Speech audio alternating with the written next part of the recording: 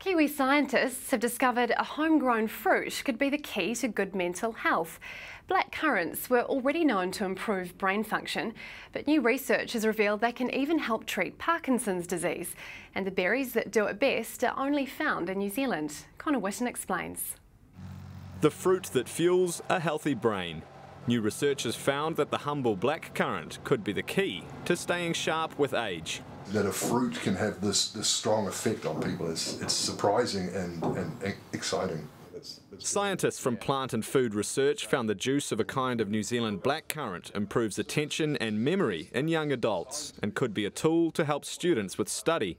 But the discovery that has them most excited is the potential to treat Parkinson's disease and depression. We would see this product being perfect for people who are, for instance, retired or aging, to help stave off some of the memory loss associated with normal healthy aging, and even possibly in terms of early stage Parkinson's disease. The blackcurrants act like an antidepressant, increasing the levels of dopamine in the brain. Not enough dopamine is a major contributor to degenerative illnesses like Parkinson's disease. The research found fresh blackcurrant juice was the best source of the compounds that prevent mental decline.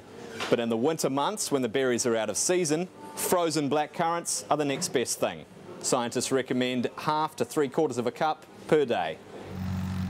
The health benefits come from just one type of blackcurrant, called blackadder, and only grown here in New Zealand. But the good news is it's found in abundance. More than 1,000 tonnes were grown last season, enough to make 15 million servings a year.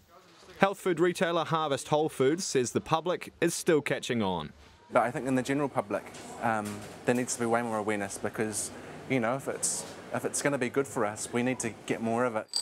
But with new understanding of the blackcurrant's benefits, the market for brain food could be just about to boom. Conor Whitten, Prime News.